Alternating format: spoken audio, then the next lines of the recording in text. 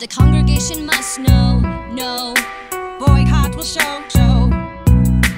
how far we'll go to strike the cattle barons a blow.